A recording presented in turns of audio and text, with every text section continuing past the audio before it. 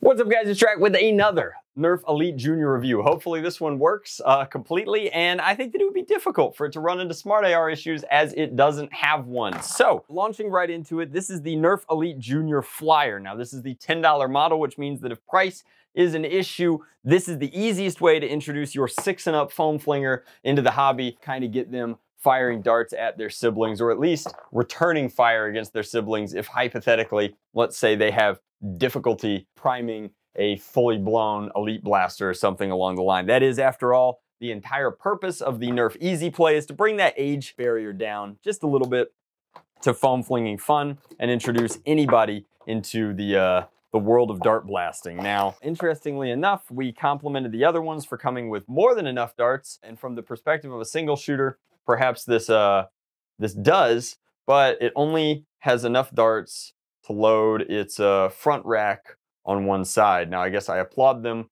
for it being symmetrical, but on the list of things that we would complain about but will not be complaining about, this grip is way too small for me. Just like the trigger is way too large and the prime is overtly kind of obnoxiously huge, but it is an auto-retracting prime, and it's actually a little stiffer than the one I reviewed before, the Explorer. However, it's designed to have a large enough prime that you could theoretically fit 3 size small fingers in there and rack it back as such. So it's designed to be ergonomically easy for a child to use. As such, the small grip and large trigger make a ton of sense. You want a trigger that can be squeezed with 2 fingers just in case you need that extra force, as well as a grip that you can basically put as much of your hand in as possible because you're going to be priming like that. So if you've ever watched children or attempted to help them load and fire Nerf blasters, you know that you need a lot of durability, and then the more purchase they can fit their digits on is just better in general. So like bow type products actually tend to be really good, because while shooting an arrow is a difficult thing to do from a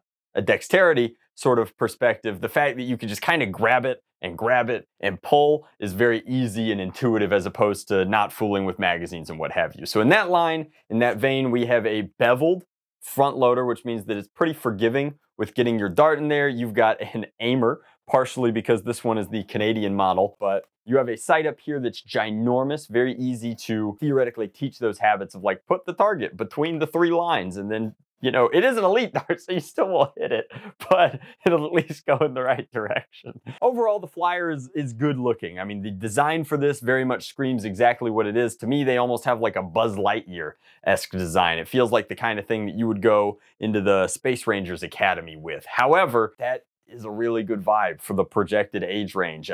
And the lack of paint on both sides is not a prohibitive thing just because of how the molding and the design works. You've got a lot of color splash on both sides. So when you fire the product, you get what appears, or at least in this case feels to be, a slightly lower powered sort of a blaster performance thing. But let's go ahead, let's take it outside, let's put it over the chronograph and see how it actually performs. We might also load up the rack entirely with 8 darts, just because it drives me crazy that it didn't come with 9. Really felt like it should. All right, so we're out here with the NERF Explorer Jr Flyer. And let's just see, this should be theoretically more consistent than its Smart AR equivalents, as it is a single shot blaster. 34, let's prime, load, 27. Error, kind of to be expected. That one floated up and still gave me an error. 36, 43, so pretty similar. I would say this is mid to high 30s on average. We've got our target over here at 15 feet. Let's just see if $10 can do the trick. We'll even use their sight, line it up exactly, and hey, maybe the old aimer there isn't a bad thing. 2 for 2, not bad. And we're clipping it at the tail end there, but I do want to point out, I do like this onboard ammo storage, in addition to, well, they're still elite darts, right? Huh.